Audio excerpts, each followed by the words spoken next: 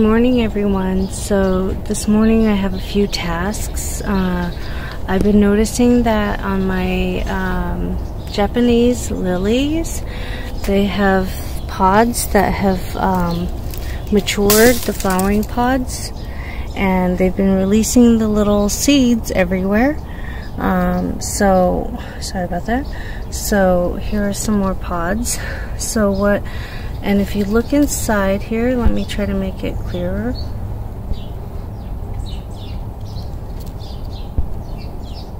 Okay, there we go. So if you look inside, there are a bunch of little brown seeds in this pod, and to not lose them as I'm harvesting the pod, I'm just going to put my envelope around the pod and then pull off the whole pod and collect all the seeds and the pods all at once, because these pods have broke open and I don't want all the seeds to come out. And I'm going to share those seeds with friends and family so that they can have lots of pretty lilies. Now, if you know anything about lilies, this is a pretty big plant. This is a pretty mature plant, and I didn't water it that much this summer as I was watering all my other stuff.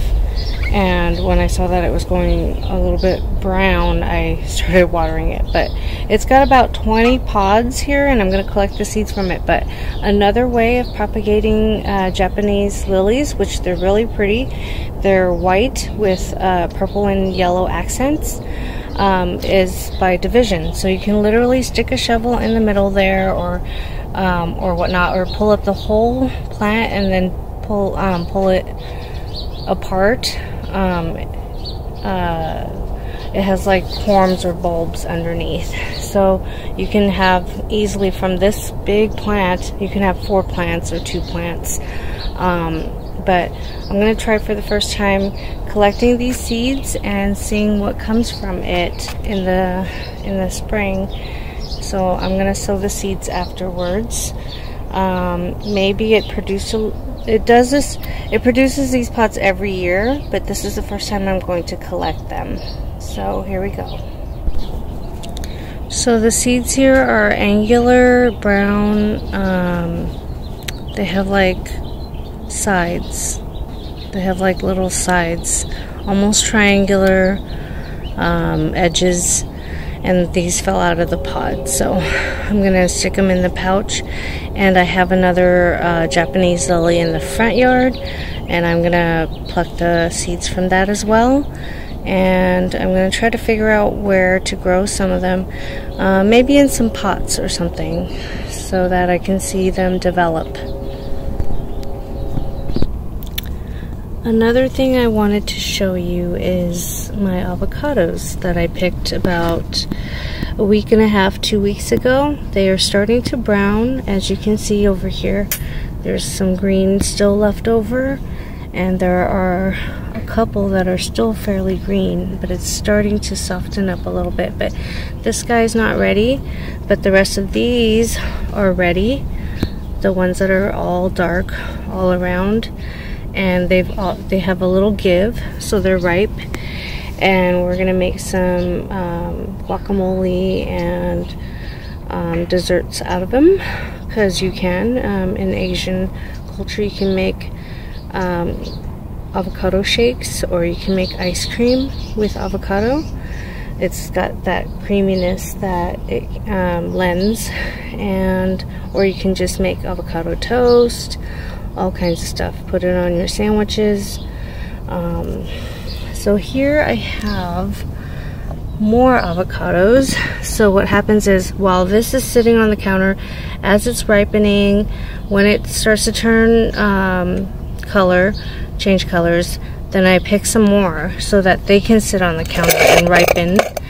And then I'll just keep doing that, harvesting them, since we have a really nice bumper crop this year. And so here, I don't know if you noticed, I have 2 varieties of avocados. I have this long variety, which I don't know if it's Fuerte, because I bought the avocado from Costco and it said Hass avocado. Hello everyone. I wanted to show you my recent Christmas present I got from my mother-in-law. It is this pure pollination, made in the USA, naturally open pollinated, chemical-free heirloom vegetable kit.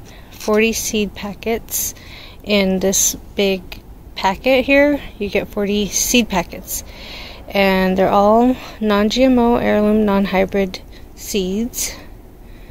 And here are all the stats on it. Pure pollination. And here are all the different kinds of seeds you get. So you'll get arugula, asparagus, beans, beet, broccoli, alphabetized here, as you can see. So there are 40, I counted, there are 40 types of plants here. Some flowers, such as sunflower, but most of them are edible things. And this sunflowers are edible, the seeds, or you can grow it to feed your chickens. And you know, this, with the things that have been going on with supply chain and also the pandemic, it doesn't hurt to have extra seeds, and it comes fully sealed. And so it was ordered, it was gifted to me by my mother-in-law, and it's 16,500 seeds and 40 pack, so that comes out to about 412 seeds per pack. Of course, they probably just do it by weight, and it was $35, and it's a good thing to have for when you want to grow your own food and eat safe, chemical-free type of foods, and know that these will always be available for you to grow. So what happens is, I have seeds already for different vegetables and herbs and stuff like that, but I wanted a backup supply in case things go south. You know how there are preppers and everything. My basil's dying there. So sad. It's been really cold, and it rained yesterday. I mean, all day and all night the night before. So we got quite a bit of water, thank goodness, but still not enough to rectify several years of drought. And we managed to get some of the water into our troughs and into our cisterns. I calculated between last month's rain, which was only once, and the rain yesterday, we got about 1,050 gallons of water, plus or minus several gallons, several tens of gallons. So, and that is not including all the water that seeped into the garden beds and into the soil and got absorbed into the plants, the fruit trees, and that are absorbed underneath all this mulch, which are still sitting there, because although some of these parts have looked dry because the sun's been hitting it, and in the morning you could see like some of the water evaporating, you can see that some shady areas are still very, very wet. So I got a lot of water yesterday. So back to the seeds here. I'm sorry. I plan on freezing this in the freezer. It's already sealed and tight, and it'll keep it usable for years to come. So, you know, when I run out of the seeds, I can start using this and then order another packet or something. And it's a great gift item. So in case you want to get it as a gift for a special gardener in your life, there it is, purepollination.com. And it's just a wonderful thing to have. Let me show you my worm bin. So my worm bin has all kinds of things: newspapers, tissue, napkins that we wipe our mouths with, banana peels, egg shells, rotten orange there, citrus, lemon, cardboard, newspaper, cardboard, all kinds of stuff, tea bags, all kinds of stuff, avocado skins. So what happened was, I knew it was going to rain, so I stuck the lid on like so, upside down, inverted. Nothing can get into it, but it held quite a bit of water, probably 2 gallons. And then I just dumped it all that wonderful pure rainwater, natural water, soft water, into the worm bin, and it's nice and moist, and things will break down a lot faster. And what I did is I kept the chicken coop closed so they could have a nice sanctuary to stay warm, because it got really cold. It was like down to 41 or 43 degrees. Here I had the worm tea and I emptied it out, and now I just have lots of cardboard and paper products. So I'm gonna transfer all the worm bin contents and the worms over to here, sift them into here. Then I can collect the worm castings, and it will be used into my garden beds and such. So another thing I'm doing is collecting all these paper wrap from, you know, Amazon orders, and the Amazon boxes as well. And what I'm going to do is, because it's going to get so cold tonight, the night after the rain and the night after that are going to be extremely cold, almost frozen.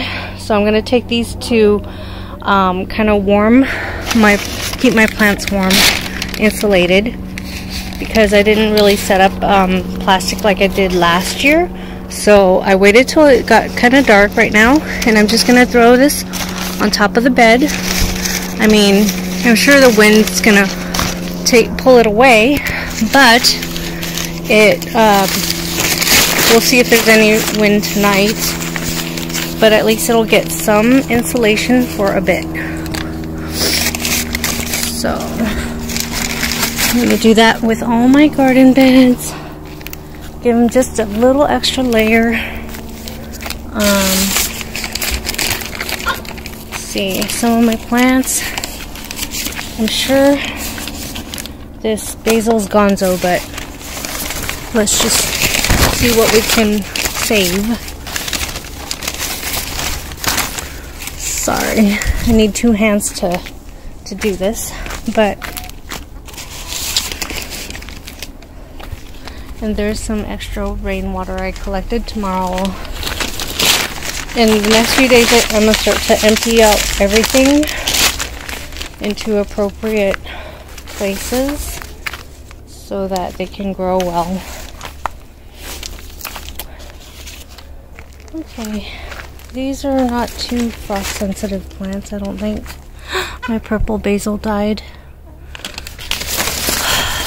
Quite sad. Okay, so I have some peppers that are doing okay still. We'll see how they are after a couple more days. It's awfully cold.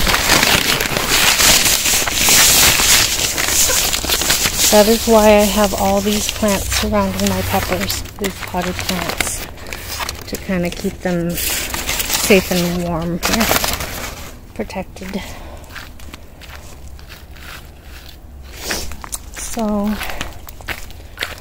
So with the cardboard box, I'm gonna open it up, and let me show you what I learned this trick from my mom.